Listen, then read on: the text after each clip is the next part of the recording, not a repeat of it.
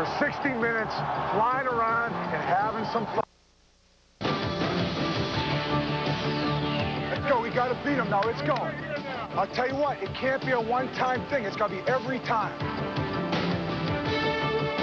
In 1992, Pittsburgh area native Bill Cowher returned to his hometown and watched his city come alive with a renewed sense of pride in its football team. A new generation became part of the team's best regular season in more than a season built on high intensity and high energy football. Hey, listen, don't let anything lay in the locker room. Just go out there, let's have some fun, playing football our style.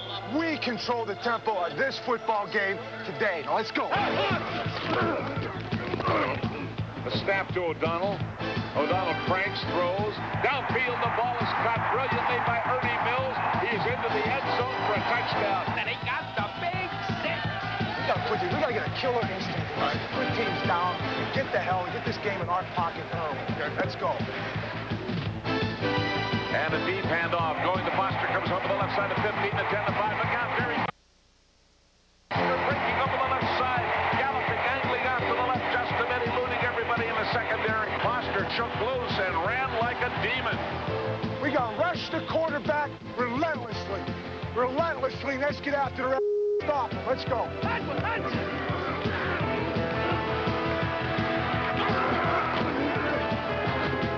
Let's rush.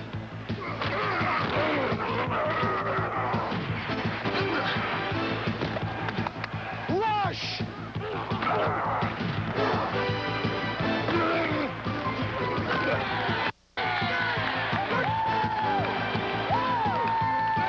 That's a big play, big man. That's a big play. The rejuvenated Steelers captured their first AFC Central Division title since 1984. But for this team and its fans, 1992 was just the first step toward even bigger things. The first sign of a new beginning.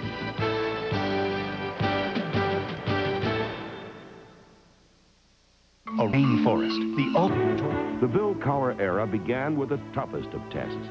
An opening day trip to the Astrodome against the division rival Oilers, a team most experts had picked to run away with the AFC Central race. Early on, those experts appeared to be right. But what no one had counted on was the surprising resolve of these young Steelers and some surprising play calls from their young coach. And Mark Royals standing at his own 40. For the rush, and he's passing downfield. And he completes the pass, pulled in by Warren Williams, galloping the 20, the 15, the 5. Whoa-wee! That was Royals throwing the pass. Williams was wide open over the middle, and Williams takes it to the Houston 1. That was absolutely a great call.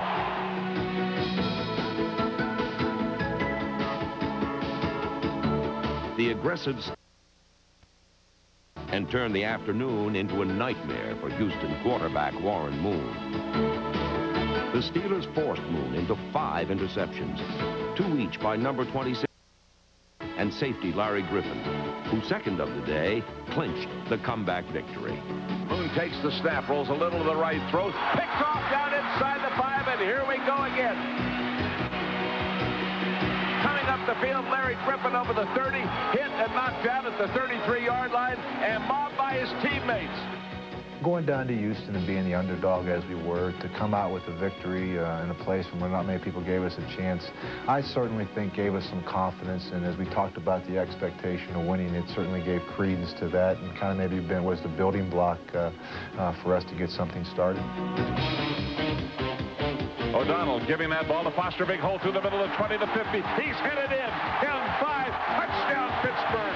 The following week, it was Barry Foster who kept the Steelers rolling, with 190 yards rushing and 2 scores. Coming down the sideline, the 40 to 35 to 30, running for dear life, the 20 to 15 to 10 to 5, hit into the end zone, touchdown Pittsburgh.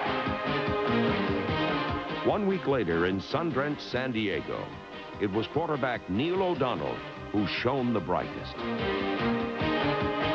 O'Donnell ran for 1 score and threw for 2 more as Pittsburgh dominated the eventual AFC West champion.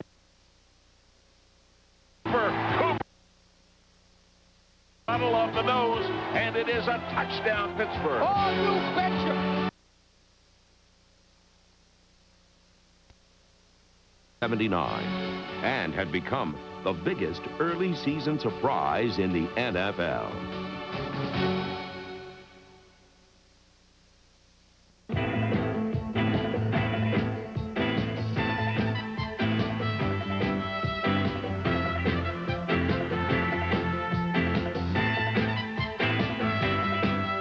No Steeler made quicker strides from obscurity to stardom than third-year running back Barry Foster, the new workhorse in Pittsburgh's power running.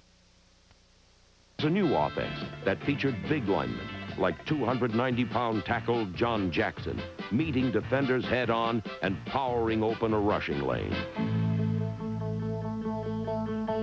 In the new system, Foster became the Steelers' most valuable player, carrying the ball 390 times for 1,690 yards, both Steelers records. And behind the blocks of fullback Merrill Hodge and guard Duval Love, Foster became a Pro Bowl starter as the AFC's leading rusher.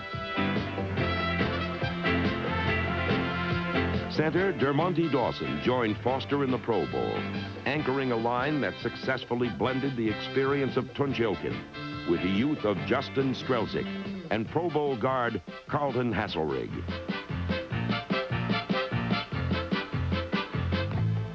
Power blocking and power running became the foundation of the Steelers' offense, and when it was working, it made scoring look easy. Goal line. You okay? You want to score a touchdown? Yeah. Well, then go. First down 10. Hand off to Foster to the middle. He's open. He's in the end zone. Touchdown, Pittsburgh, and they could have driven a truck through that hole. It's a system that puts a premium on running the football, which is an offensive line we love to do. When the offense is clicking, it opens everything up, the passing game, the running game. And when you can play offense like that, you can dictate the flow of a game. And I think that's why we've had the success that we've had. The Steelers' offense developed a resiliency that allowed it to bounce back from tough situations and regain control. Its short-range passing game remained effective even in the most difficult conditions, as Neil O'Donnell set a team record for completion percentage on the way to his first Pro Bowl. O'Donnell spread the ball to a variety of emerging young targets.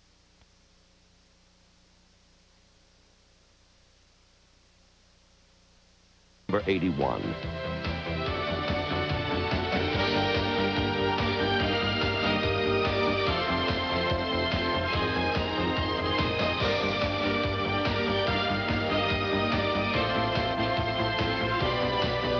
At midseason, the Steelers had an opportunity to showcase their offense 2 straight weeks in the primetime spotlight. The first came on a Monday night in Week 7, when Pittsburgh broke a 2-game losing streak by dominating the Bengals. O'Donnell has time, going downfield to Stone. Touchdown, Pittsburgh. They threaded the needle. Dwight Stone caught 2 touchdown passes in the shutout victory. And 1 week later, before a Sunday night national TV audience, the Steelers would truly find out how far they'd come against the heavily favored Chiefs and the Tomahawk Chop. 7:19 to play in the first quarter. Barker's kick, wobbling, not too good. And up comes Woodson, bobbles it at the 22, gets it back up at the 25 to 30. Here he comes. Up over the 50. The 30, down to the 20. He's going 10, 5, touchdown Pittsburgh. Woodson came right through Kansas City like water through a sieve. Rod Woodson opened the floodgates, and the Steelers poured through all night. Foster barrels over the right side into the end zone. Touchdown Pittsburgh. What a move by Foster. What a job by the line up ahead of him. Again, Foster's the lone setback, and a fake by O'Donnell. Fires the pass into the end zone for the touchdown. The Steelers had proven they could play with anybody. And while they had caught fire in Kansas City, Their season would reach the boiling point the following week in a showdown with the Oilers. One of them days, brother. You one of them days. Got a game you want to play in here. With both teams at 5-2, this was a battle for control of the division. And for a while, it appeared those experts who liked Houston were right all along.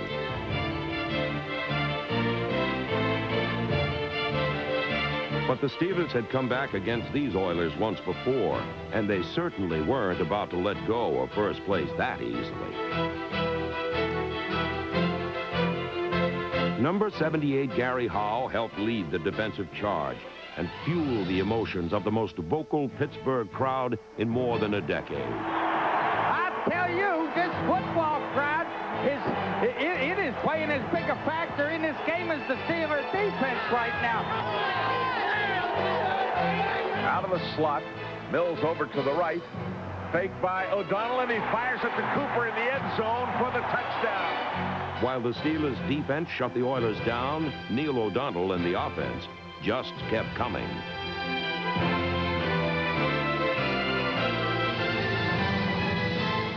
Eric Green's first down conversion on 3rd and 16 was the key play in Pittsburgh's drive toward the go-ahead score. Let's go, that's it! That's the way to move it! Oh, get that big 6. And O'Donnell with a play fake to the left. This direction, fires into the end zone. And the touchdown as he hits Green down at the end line. Beautiful fake by O'Donnell. The Steelers held on. And for the rest of the season, the AFC Central would belong to Pittsburgh. One play at a time, communicate, make sure you and Darren are on the same page. Fly around and hit some people, have some fun, play with some high intensity. By midseason, the enthusiasm of the Steelers' young first-year coach had become as big a hit with the fans as it had with the players.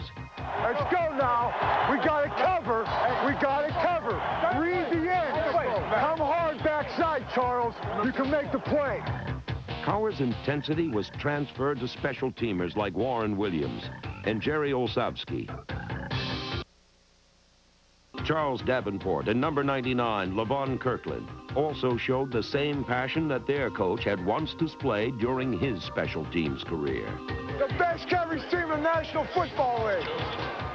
He wants to go out there and play. I mean, he's a young guy, he's a big guy, aggressive, and he just sometimes it seems like he just wants to run out in that field and make a tackle and hit someone. That's the type of personality he does have. Hey, I'm going to tell you, the tight end, if you want to get a two-point stance, you get where you feel like you can rush the quarterback. You understand? Yeah. Rush the quarterback. Let's go now. Relentless, Greg. You got to keep going. You got to be relentless. Just got to keep going, Jay. You got to keep going. Got to keep rushing. Got to keep rushing.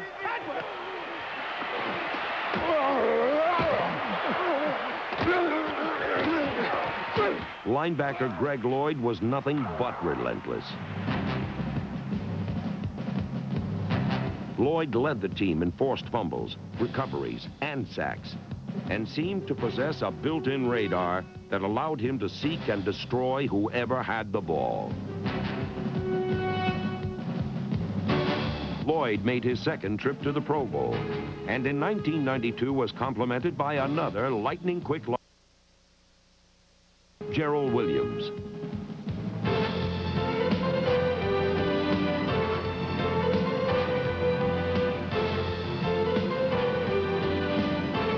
In his first full year as a starter, Williams became a defensive spark plug, and other young defenders were called on to play with the same fire. I want you to challenge her when we're involved in man-to-man. You understand me? Yes. I don't give a shit if you get beat. Challenge her.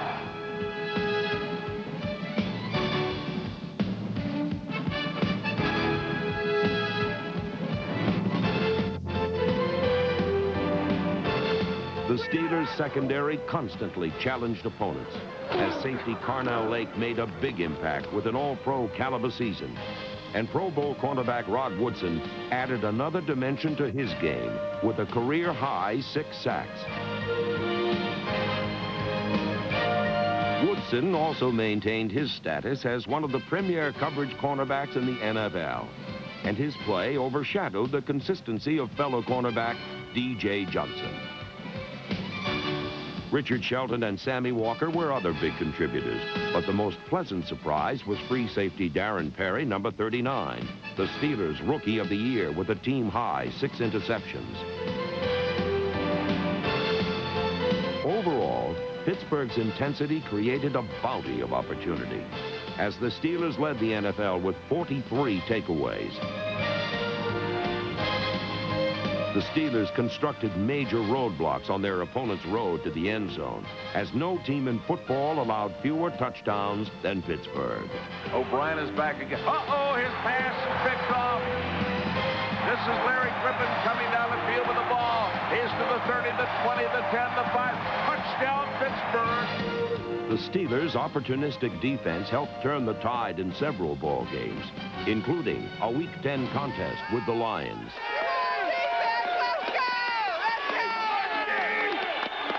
Kramer takes the snap. He is hit. He fumbles the football. It's loose. It's scooped up. It's loose again.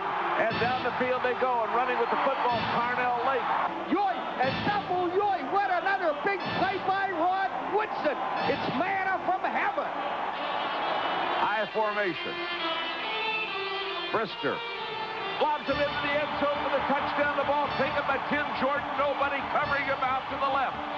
The victory was the start of a 4-game winning streak that saw different heroes emerge each week. Against the Colts, Gary Anderson hit on 3 of 3 field goals, and Barry Foster rushed for 168 yards to post his club record 8th 100-yard rushing game of the season. Number 34, Leroy Thompson, helped the Steelers roll up more than 250 yards on the ground.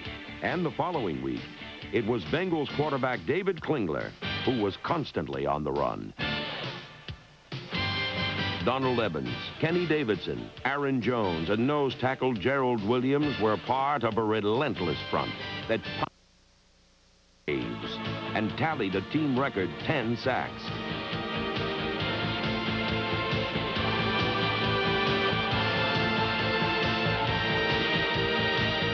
Number 50, David Little, had 3 sacks alone, and the team's leading tackler, Hardy Nickerson, added another. The Steelers' record-setting show of defensive muscle was complemented by some heads-up special teams. And here's the bad snap, and I'm not sure what happened, but the Steelers have the football, and firing down the field, there's a touchdown, Pittsburgh. Charles Davenport fielded it on the dead.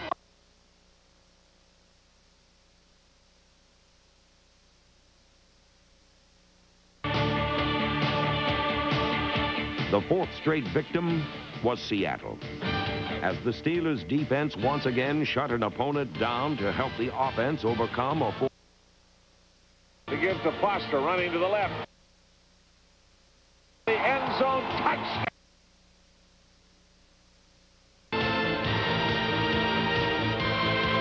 It was week in, week out team consistency that had kept the Steelers atop the AFC Central. And in the regular season finale, they rallied behind backup quarterback Bubby Brister for yet another crucial victory.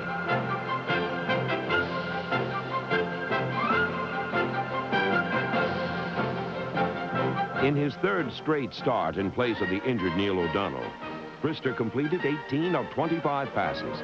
But another Steeler was looking to add to an even more impressive set of numbers.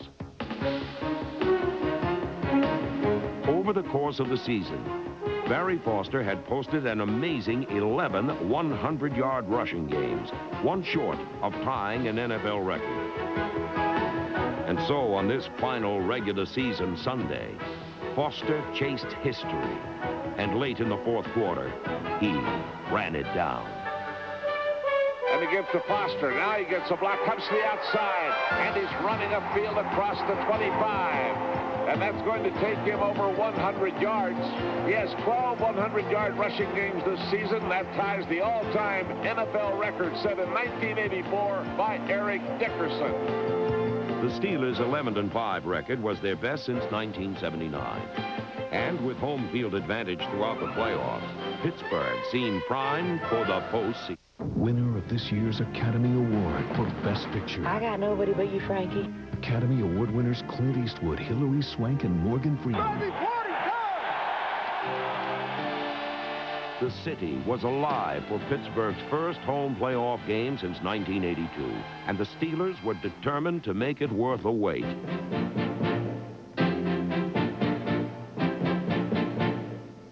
Barry Foster rushed for 104 yards, but overall, the Steelers failed to play up to the potential they had shown all season. Too much to overcome. And O'Donnell's hit fumbles the football. And the Bills say we have it. It is Buffalo's ball. That's unbelievable. The Steelers simply let too many opportunities slip through their grasp. And Wright throwing to the far side, almost picked off by Shelton. Oh, Shelton almost had it. The playoff loss was a painful reminder of how difficult it is to maintain a consistent level of excellence. And it is a lesson the Steelers can build on in the upcoming season. We all have to have a sense of where we want to go, and once we've accomplished that, I think we need to set higher goals. That's what allows you to get better and never become status quo, because I've always believed that no one ever stays the same. You're either getting better or you're getting worse, and so I think the only way you can maintain that drive is to have goals. Bill Cowher's goals are no different than that of his predecessor, Chuck Noll.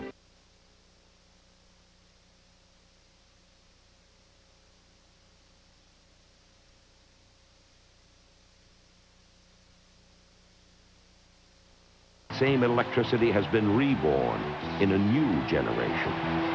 You know, it feels great to play games at home because it's like the old days from what I hear in the 70s when they were dominating back then. The city of Pittsburgh's on fire. These people are really pumped up for the season, and we're a very young football team. I believe we're going to get better in time. You want emotion? Watch this football team play football for 60 minutes. Hey. We'll show you emotion.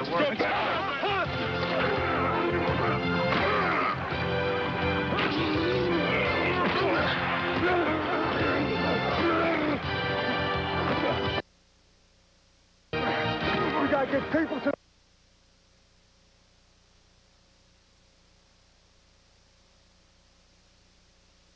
Challenge them. Hey, Barry, killer instinct. Let's go.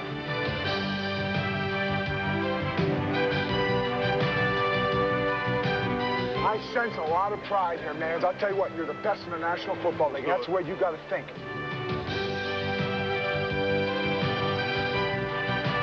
In 1992, the Steelers did take a big step toward being the best in the NFL.